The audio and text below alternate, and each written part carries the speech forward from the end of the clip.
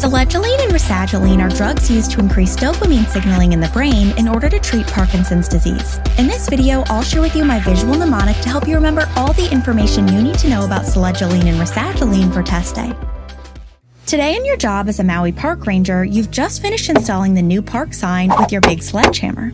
Let this sledgehammer remind you of Selegiline. Get it, since sledgehammer sounds like Selegiline or Selegiline?